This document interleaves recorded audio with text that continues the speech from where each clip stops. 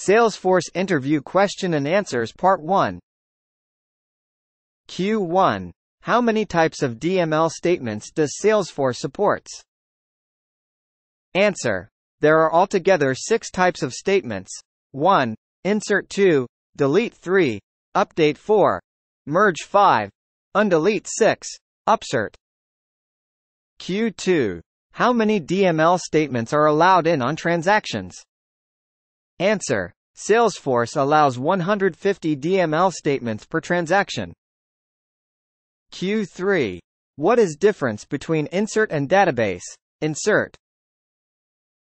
Answer. The main difference between them is that database insert lets one process partial record processing if an error is encountered during the processing of bulk records.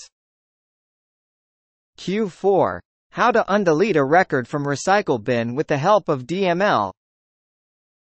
Answer. For this to work, records should be deleted and present in the recycle bin.